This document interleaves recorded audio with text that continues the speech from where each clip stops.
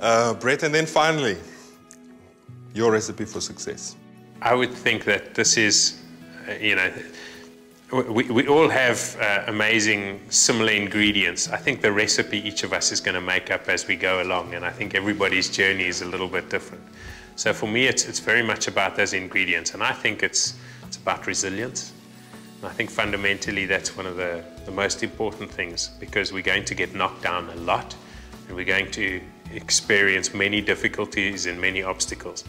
And for me, an entrepreneur is somebody who has the resilience to get up again, even if it's the 10th time, understand why, and move on, and not sit there going, woe is me, look, I got knocked down. And I think if you can have that, almost anything else becomes possible.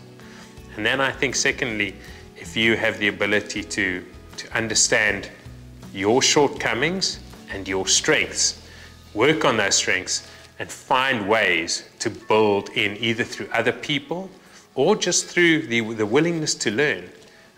You know, that's one of the characteristics that defines someone. And because a lot of people go, I'm not at this. It's like, well, you know what, try.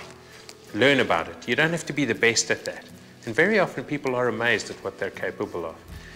Everything else, you know, finding something that you're passionate about, finding something that you can work in, all of that will come together. But if you're resilient and you're willing to learn, I think you've actually got everything you need to go out there and find what'll make you happy and what'll fulfill your definition of success, not somebody else's.